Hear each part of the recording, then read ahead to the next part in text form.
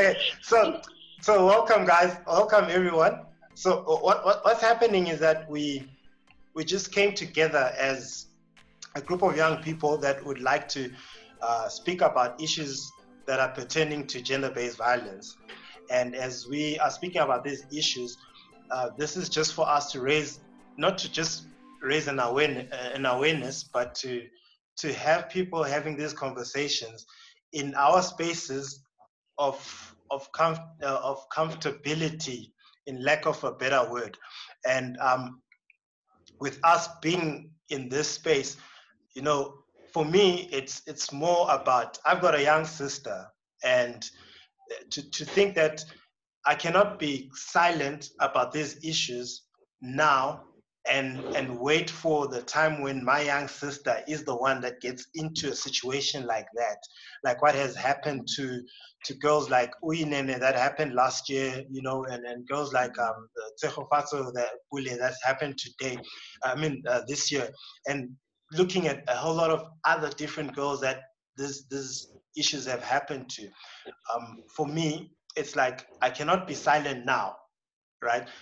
And wait until someone close to me gets involved in a situation like this. So this is why we are here together, trying to create an opportunity for us to change and create a change for the next generation to come after us as well. So yeah, this is the issue. These are the issues that we have. There's gender-based violence.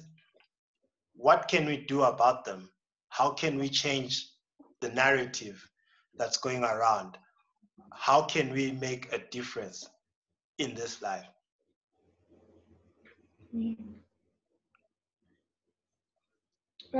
I just want to say that I think that, you know, the whole problem of gender-based violence is something that is like very deeply rooted in, you know, the South African society, because you know, South Africa is a country with a lot of different cultures. You know, there's like 11 official languages.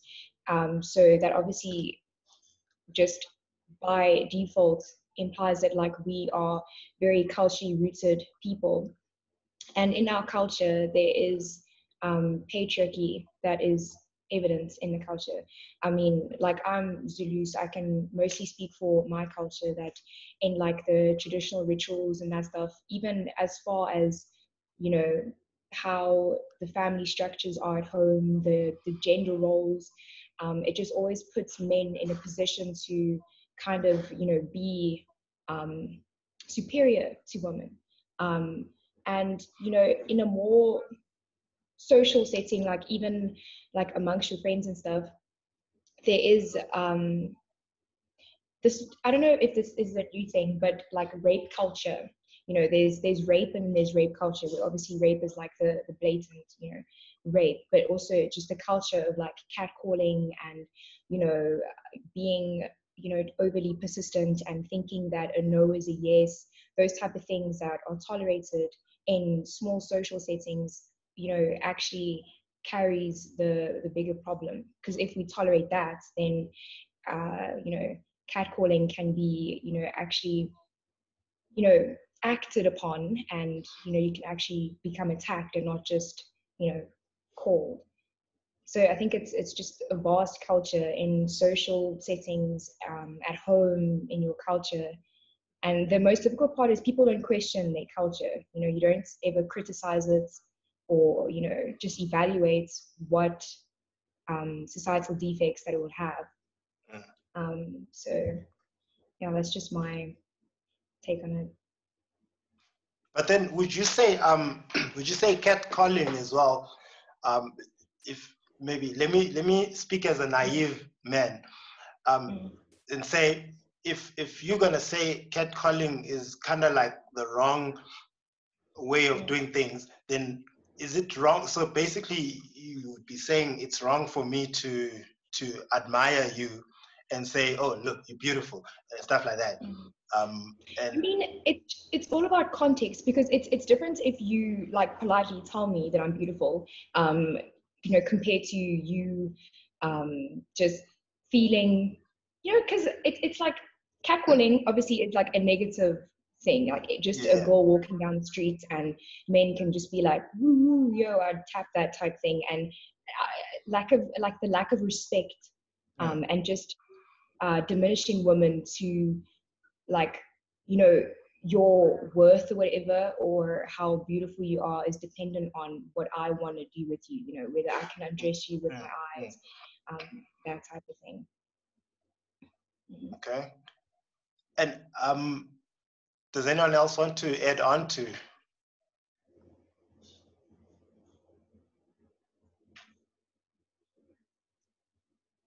Dimple? Am I being picked out? I don't mind. I don't mind. Yeah, I basically agree with what Nomalanga has been saying.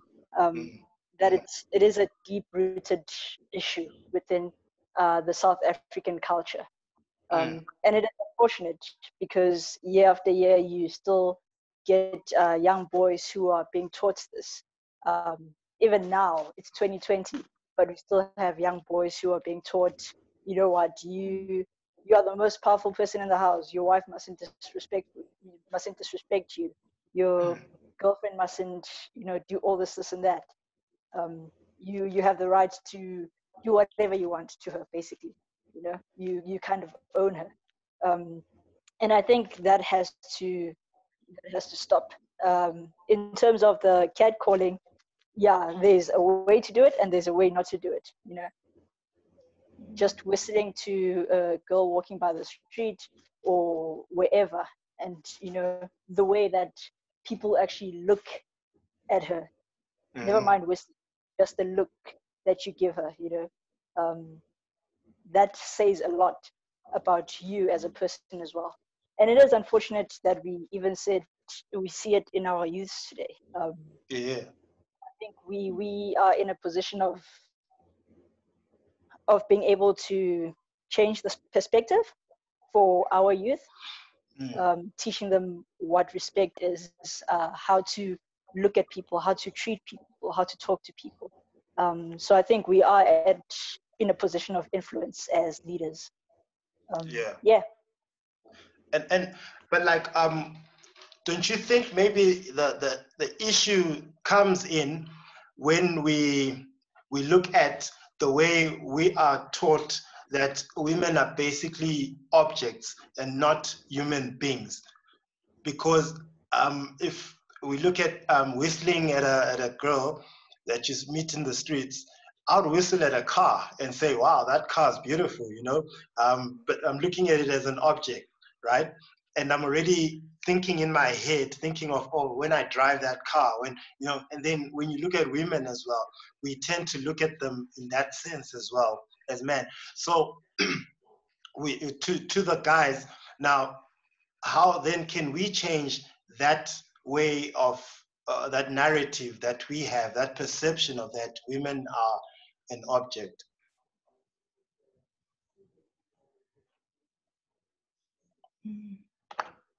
James.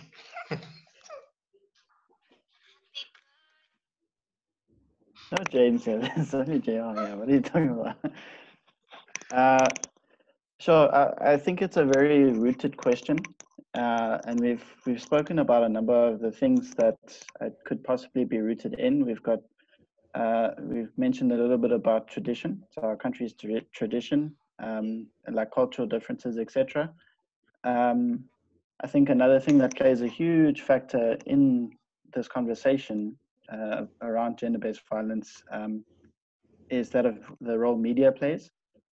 So media and social media, obviously, to expand it into that. And I think what is allowed and not allowed in those realms and what is portrayed as okay.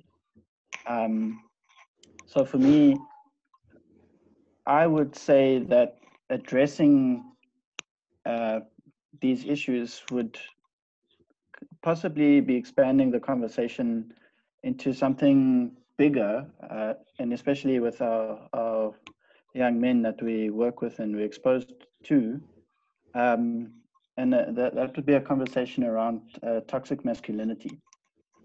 And toxic masculinity basically is all of these things that we've been speaking about, of what is perceived as okay or perceived as normal, both by guys with guys, but also the world, i.e. media, blah, blah, blah.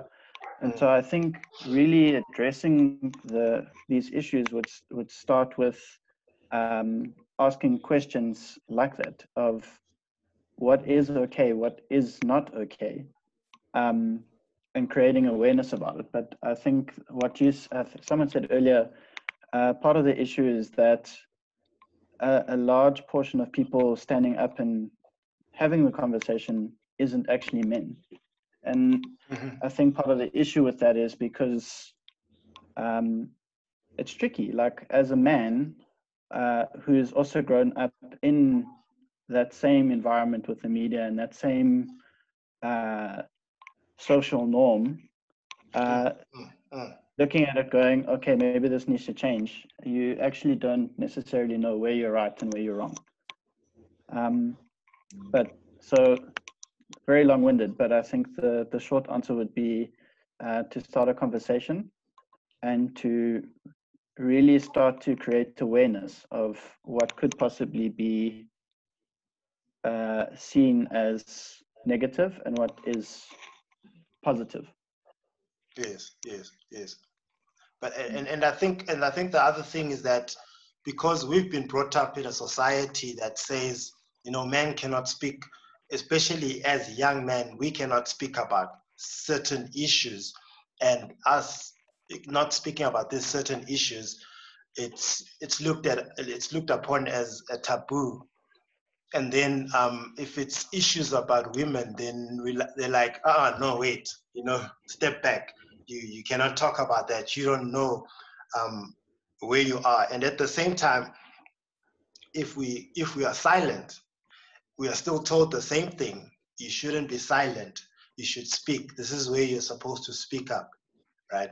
And I could speak in the sense of that, like for me, just during the time when I was at my granddad's funeral, and in our culture, as you know, we take a long time to get to the burial time, and we keep having the gatherings that we have. And at that point, the first half of the gatherings, I was given the role of representing the family, and then when it came to the second half, I was told I'm too young to be representing the family.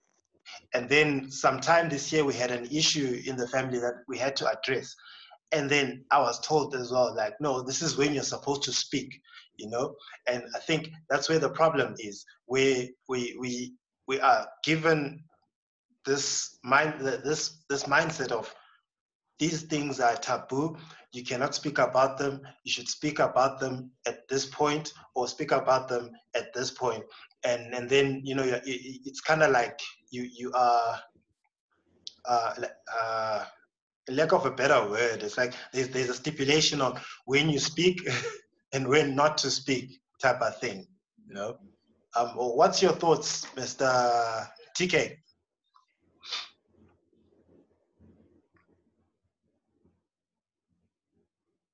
Mr. Mbongo? Yebo, can you hear me? Yes, sir. Good evening, everyone. What I'm busy thinking here, and what comes to mind is that I think we, as young men and as men, regardless in culture or out of culture, we need to start re-educating ourselves on our role as men in the different spheres that we find ourselves in. If you look at culture, for example, and I'll use mine as one, there are aspects of culture, of my culture, that has educated me to be patriarchal in how I see things. But if you look at it, it is through the what's the word? The person is through the person that educates me, that guides me, and not through the actual culture itself. For example, in Sesotho,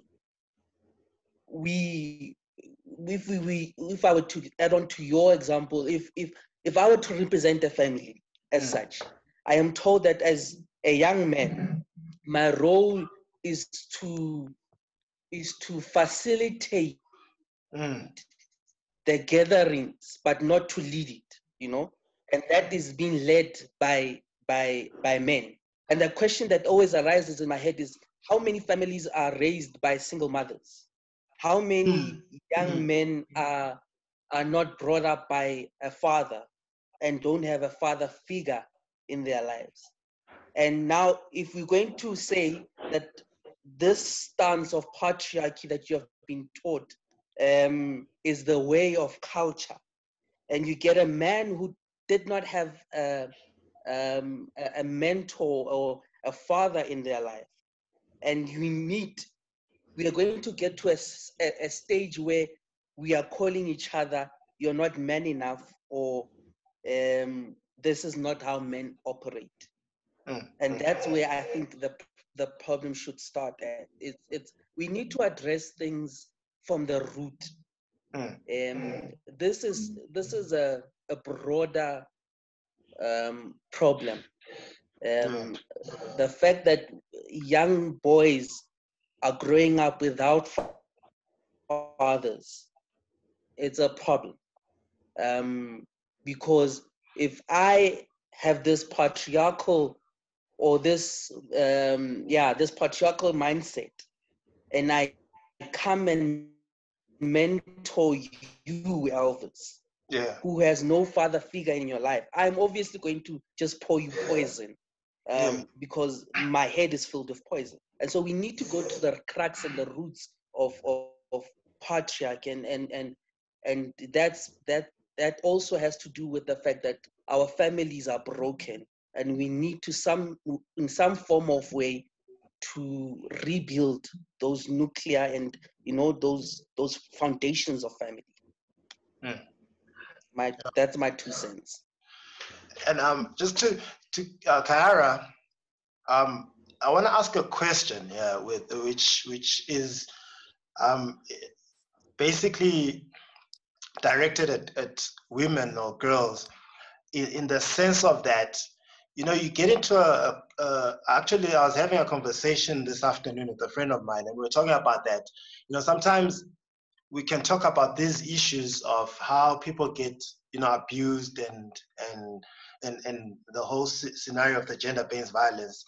And then now, how then do we explain the way the way a girl would intimidate a guy to get to the point where, because men, we have this masculinity that we have in us, and if you keep pushing and pushing and pushing, we end up fighting against you pushing us, or if you intimidate us. So, like, for example, if maybe we are dating, and then we have a fight, and with that fight that we're having, you come and you take my PlayStation, and it's a PlayStation 5, and then you take it and you break it, right? And you chuck it out the balcony, And at that point, I'm feeling intimidated, and you're like, come, what you gonna do?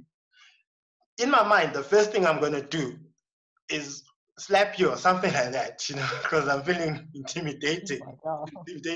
So what do you say about that situation where sometimes we might blame guys for hitting a girl, but what about the girls who intimidate the guys in order for them to get hit? Jeez, that's not an easy answer. I mean, any act of violence towards someone is wrong. Oh my word. I mean, for someone to damage someone else's property, that's bad. That's already wrong. But it's still not right to get violent towards a woman or towards anyone in that manner. Oh my word. Okay. But I like, think, yeah, yeah. continue. No, you continue. But like, when is it right? When is it wrong? Because for me, it's like you get intimidated, you get threatened. It's you're the one who's already been kind of like gotten to the point where, because a man is angry, and when Yeah. as a human being, when you feel weak, you become aggressive. Is it In the, weak or is it feeling emasculated? no, weak. As a human being, when you're weak, you Okay. become aggressive. When you're Yeah. hungry, you become aggressive. When you take that last inch of energy that you have, just to like, that's why Yeah. a lot of people, when people protest, they don't protest when they have a good pay or whatever, a good salary, but they Yeah. protest when they don't have the money, Yeah. right? When they're struggling. Yeah. When they're Yeah. struggling. So the moment you feel weak, you start being aggressive. So now, how then do we expect men to act in the right manner when a woman has intimidated her or has done something that has caused him to act the way he's acted as well? Um, I'd like to take this away from man versus woman. Because Yeah. if I'm sure in our ministries, if all of us are in ministry, we've gotten to a point where like we're really angry with our kids. We're like, so I'm not gonna lie. Like I've looked at a kid and I'm just like, if I could hit you right now, I probably would. But like I respect you too much and I love you too much to do that. You see, I think when we get angry with each other, or man versus woman or woman versus man, we need to remember that we love that person. That and love causes no harm, especially in the Bible. Love is patient, love is kind. Yes. I remember in one holiday club, I was like, you guys are gonna get angry with your kids, to the teenagers. You're gonna get angry with your kids, and as soon as you get angry, you must recite that 1 Corinthians 12 or 13. I can't remember now. Love is patient, love is kind, and all of that until you calm down. So I think maybe perhaps that is something that we can pass on to this generation, to first think before you act. Because it's a lot of times when we act out in anger that it causes so much more problems than if we just stopped and thought about things in that moment. Yeah. Yeah. And thinking of that verse, it's so long that by the time you recite the whole verse, you won't be angry anymore. Yeah, You're just gonna be like, okay, let me go home. I'm cool. And you'll forget what the words are, and then you'll forget why you're angry. Yeah. And then directed at Alex, another issue that we have is the issue about a man's sex drive, or just a human being sex drive. We never talk about these things, and they're seen as a taboo. How then can we bring out a conversation like this in a family, so that we can have more people talking about it, in order for them to avoid these crimes that are done because of these sexual crimes that have been done? I think that's a very good question. When you ask this question, and particularly the question just before that, I want to look at, I think it's Kiara's point, which was pretty much when you read that verse, right, which is 1 Corinthians 13, and you read that passage, right, it's all about love. Now, the one thing I've noticed, and I'm going to drag the point a little bit just to explain completely what I think. But when we look at that verse, right, that verse shows us what love really is and what love really does. Now, the problem within our society, unfortunately, is I would even go as far to say is not just patriarchy, is not just misogyny, but is actually a lack of love. Right. So if I loved you, right, as my partner, then I would do my best not to hurt you, correct? If I truly loved you, then I would be patient with you, right? I would be kind with you. I would, so I think the biggest issue, and luckily for us, we actually have the answer to this whole problem. Yes. The answer is love. The answer is Jesus. But the problem we as a society have is we do not have love. We do not live out love in our daily walk, and that's what causes all of that. And when it comes to even sexual urges, I would say this. I think even within that, it's a lack of love, and I'll tell you why I say that. As a young man, I struggled with that sort of thing for a long time, and I still do from time to time. But the biggest thing that I learned was that the reason we struggle so much is because we truly don't know what love is. So we think that and that watching porn, we think that having sex before marriage, we think that is love.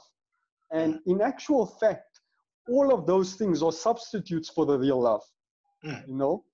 And it's only until I truly got saved and found Christ that I realized that those things will never fulfill me. So we try and do these things because we think they will fulfill me.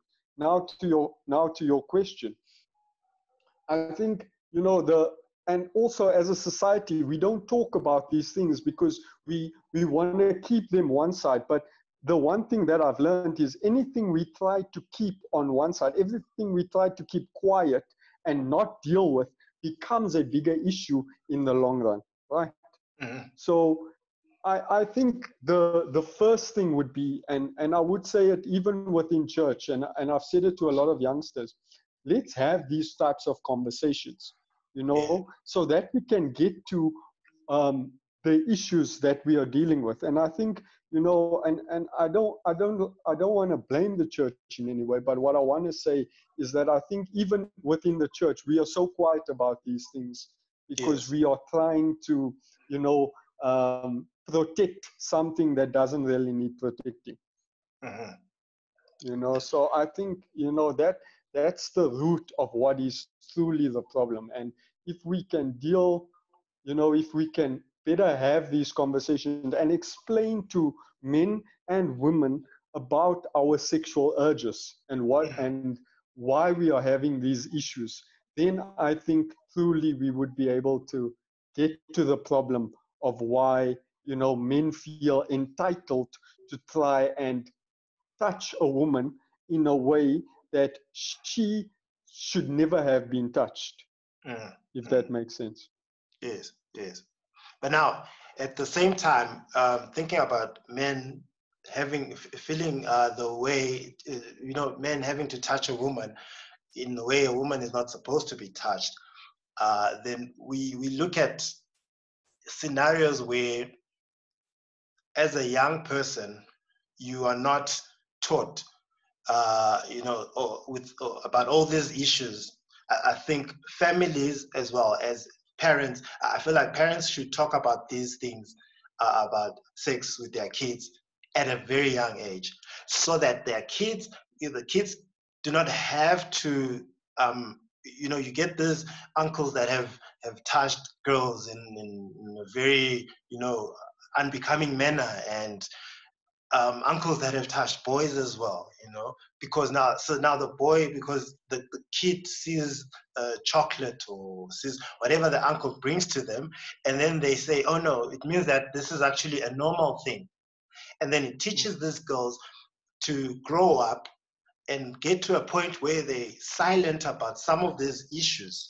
And as they are silent about these issues, if they're getting abused by their boyfriends, they will not say and wait until it gets out of hand, and yet you're seeing that there is certain steps that the boyfriend has taken to get to that point where they abuse her. So how can we then try to help parents to get to the point where they can speak about these things? What do you think, Alex? I think then again it just becomes a conversation, and you see this becomes a lot more difficult because this conversation is so deeply rooted in culture that doesn't allow this conversation, right? So within, like, even within my household, I would say that although, like, I come from, I grew up just with my mom, and she would be more willing to have these types of conversations with me.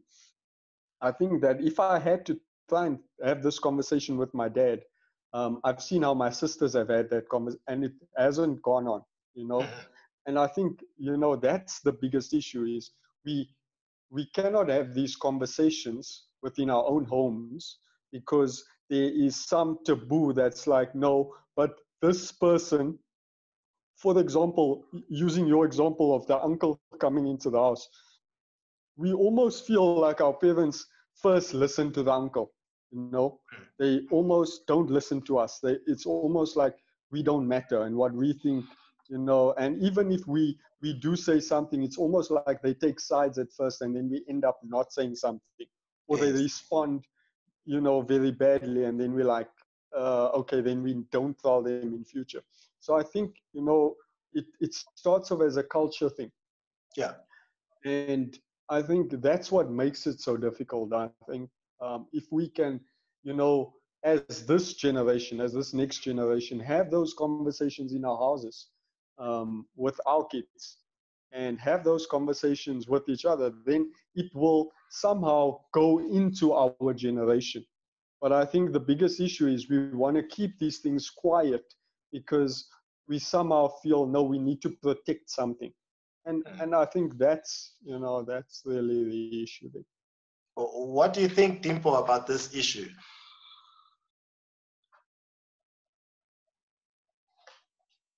For me, I think it kind of goes back to what you said about the topics that are taboo within family, within a group, within society, and sex education is one of those taboo topics. You don't mention it around the house, you don't talk about it, it doesn't exist. It doesn't exist until it actually does. But then what can we do to make this conversation exist? Because this is an issue that is hurting a lot of people, and at the end of the day, that's when we're gonna find that we're gonna find more men abusing women and more women living in an abusive situation because they have been told it's a taboo. How then can we put it into parents, put it into this generation to say, listen, we need to talk about these things at home?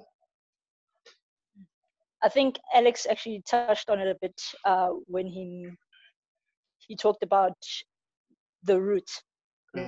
Why are we so afraid to talk about it? Why? Why is it such a huge issue for us to actually talk about it? I mean, pretty much everybody in life goes through it. So why is it such an issue to actually talk about it? And I think once we address that, then we'll be able to be like, okay, actually there's nothing to be afraid of. It's not like I'm gonna die just from hearing about this, or I'm gonna like lose my tongue just from talking about it. Nothing bad is gonna happen from talking about it. So why are we so afraid?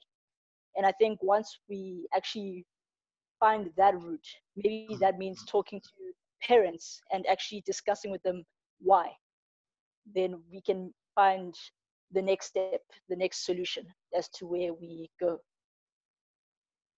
And James, do you think talking about these same issues within the context of a church, do you think that would help bring up issues like this into families as well?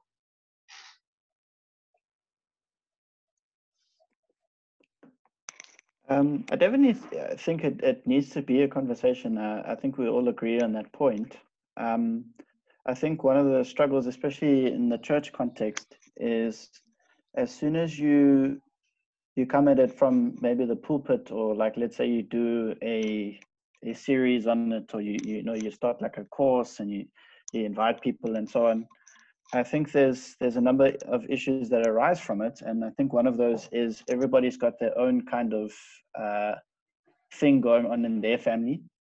So TK touched on it a bit, Alex touched, we all touched on it a little bit, is some households it's taboo, some households, it might not even be like identified in that household, like there's stuff going on that is perceived as normal. So I can go to a family in my church and I can go to that father, or I can talk to the teenagers and be like, yo, the stuff going on in your house is actually toxic, like you're learning the wrong thing. But that just comes across as an opinion.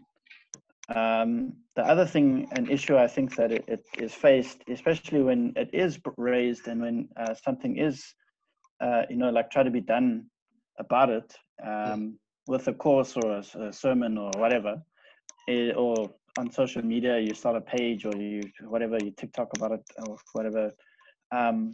As soon as somebody says, I would like help or I would like to be a part of this thing, there's a degree to which you're admitting that you're guilty, and admitting that there's a problem there.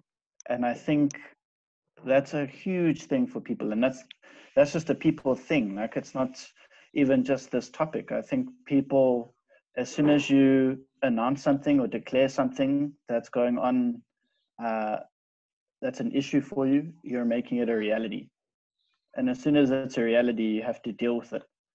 And I think a large portion of what we're saying is that this topic is so huge, and this issue is so huge.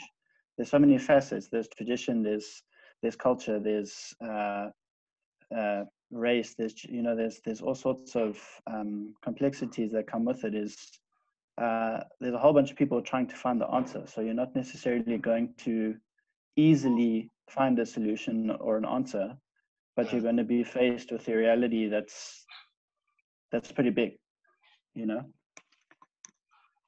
So do you think we should then look into kind of toning down on the culture factor within our families, and because for me, I feel like not a lot of topics that are like the elephant in the room are spoken about within our churches, especially, and even from the pulpit side.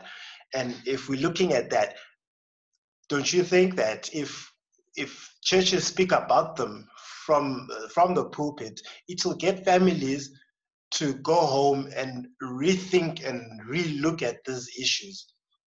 What's your take on that, TK?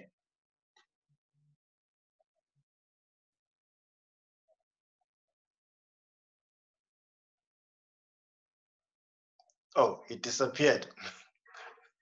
Noma. That's what he thinks about it.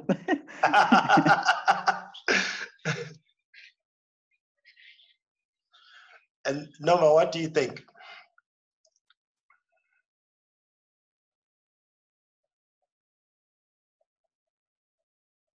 Okay, you muted.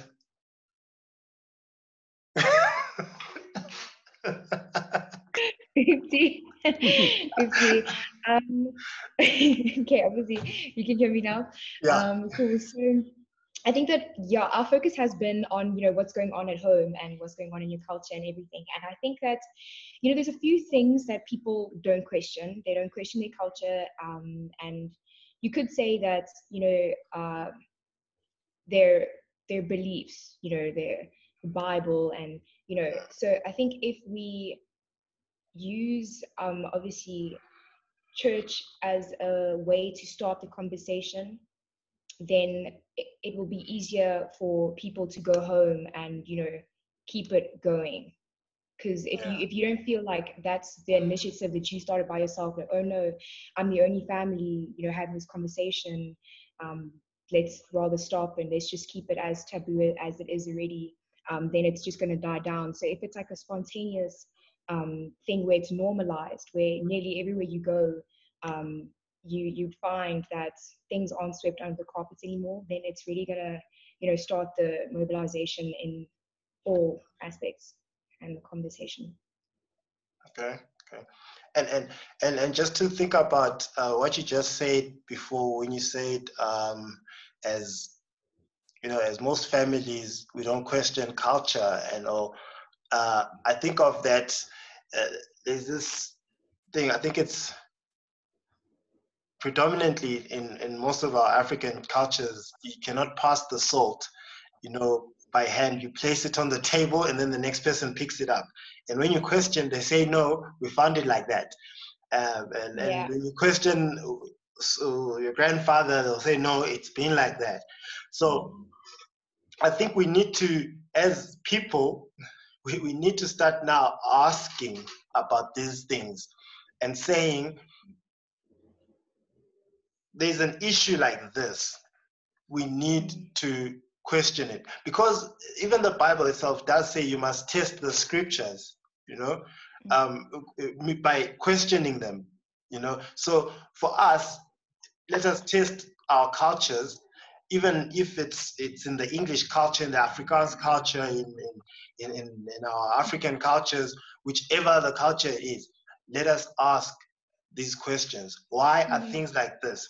Why is mom kneeling down when she's giving you food? Why should she do that? Aren't we living in a much more newer type of culture? And can't we start new cultures where we can speak about these things? Because my feeling is, if the church cannot speak about these things in the pulpit, then we won't have people going home and speaking about it and rethinking about it, and saying, "Oh wow, I didn't think of this in that way. I didn't think of this in that way," right? Yeah. So, Kiara. Yeah. So, what do you think? Do you think we can still just continue this conversation, and still try to bring it up in the context of a church, so that it can be solved in the homes? Yeah, definitely. Or do we still just keep quiet about it and say, no, but other homes have got different systems? No, I definitely think it should be addressed in the church. I'm so happy that we actually brought this topic up with the church, because I think especially in the church, we need to have good systems of accountability, because we've heard many church leadership, doing wrong things, and then they'll cover it up, even in the Methodist Church, in the wider Methodist Church. So we need that accountability system where we stand up for it, where we stand up against the gender-based violence. We're like, no, if you've done this, you're wrong. You must, repent. And not just, my opinion is that you repent in front of everyone. But also, to deviate a little bit, is I feel like also with the Bible has been used a lot to sort of say, well, it's okay because the Bible says this and this and this. The woman must submit to her husband, or the wife must submit to her husband. And I think that has also worked against women a lot in history. But with what the Bible says, then, it's okay to do. Yeah, but with that verse, what a lot of especially men do is they say women should submit submit to their husbands, but they don't go further on to read where it says, husband, you should love your wives, and the only way your wife can submit to you is if you love her. And that's how it's supposed to be, just like Christ loved the church. So for us to submit to Christ, we need to love. Christ has to love us, and we submit. Already Christ has shown us that love by sacrificing his life for us, meaning he loves us. So if he loves us in that way, we submit to him. So in the same way, we need to love our wives. We need to sacrifice for our women so that they can submit to us in Yeah. return. Yeah. Yeah, and I think that needs to be taught more. I Yeah. remember, sorry, always talking about my teen church. I spoke about that in teen church once. When I've read further than what they knew about wives submit to your husbands, and all Yes. my boys were like, no, then we're not getting married. And I was like, no, guys, you can't have it your way. You have to have it both ways. You also have Yes. to submit to your wife, and yeah. Yes. So I think also in church we should actually speak more about these scriptures, but then go into the context of it and what it really means. Yes. Not just leave it at the surface level. Yes. Yeah. Oh, thank you. And James? Thanks. I think this will be like my last comment, and then I think I need to go. Okay. But I think a big thing for me, to both personally, in my own experience, as well as just really thinking a lot about this topic and looking at it where it's at, is I think there is a dependency for all people, both men and women, to have some kind of mentorship. Yes. And for me, in terms of boyhood to manhood or manhood, just in line with that conversation, I think, and TK touched on it, I'm sad he's not here, but there is a definite need for society in general. It doesn't matter what household you're from, where you're from, everyone needs some kind of guidance. And something that I see that our church has, which I'm thankful for, and I think reflects a lot on, maybe perhaps where society could be lacking a little bit, is that's that thing of mentorship, of having someone that you can go to in an open place, in a safe environment where you can say, hey, what can I, like, how do I do this? Yeah. Is this bad? Is this good? And I think there's a lot that comes from mentorship, is you get that challenge, you get that guidance, you get that, sometimes you get a no and sometimes you get a yes. And it's those no's and yeses that help us grow, right? Yeah. And I think not just one-on-one mentorship, but I guess you could say corporate mentorship. So the fellowship of more than one, in this case, men's group, if you want to call it that, where you're in a corporate environment and there might be someone of a certain opinion, but there's someone going to, further down the line that's going to have a different opinion. So you're kind of exposed to a variety of the typical word, like manhood, and I think creating a space where that is possible, I think could possibly be a way forward. And again, it doesn't just have to be a guys group. It can be a women's group. It can be a women and guys group. It can be a variety of things, but with the intention of you have someone that you can look up to. Yeah. And I think that relationship, the looking up and looking down and then looking forward, I guess you could say, we're losing that. Yeah. If you look back in history, history shows that when you grew up, 500 years ago, you grew up in a village. And you had your parents in the village or in the town or whatever, but you had a community of people that you could look to for certain things. You didn't just learn from your family.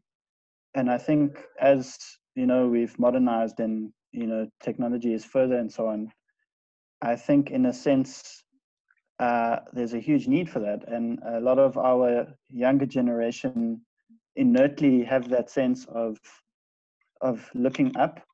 But I think what ends up happening now is instead of having a physical community around you, you have a virtual community. Yeah. And that impacts how and what we learn. Yeah. Thank you very much, James.